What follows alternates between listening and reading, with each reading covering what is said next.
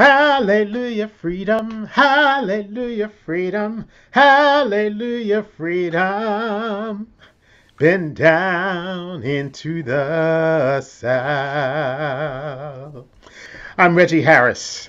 I'm one of the co-presidents of the Living Legacy Project. We are about the education continuation of the struggle for civil and human rights here in America. The spirit is made alive so often when we travel to those places, when we make it possible for people to be in the air of the places where the civil rights movement and that spirit first came alive and continues to come alive. And it is with great joy in this evening that I am announcing that COVID permitting, the Living Legacy Project will be back on the road, and that we will be back on the bus with our first in-person pilgrimage. That will take place starting on October 19th.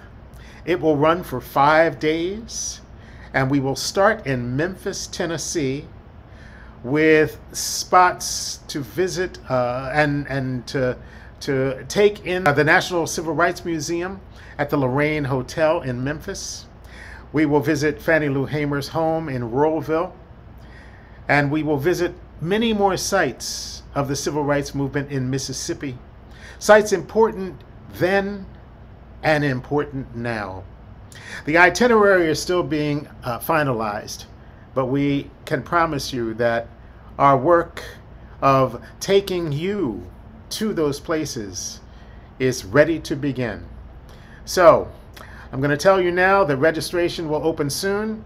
You can register on our website, livinglegacypilgrimage.org.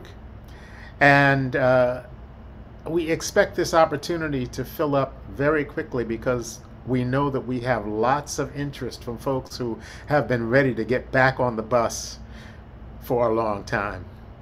So the announcement is out. October 19th, 2022. Come and join us back on the bus. Hallelujah, freedom. Hallelujah, freedom. Hallelujah, freedom. Been down into the South.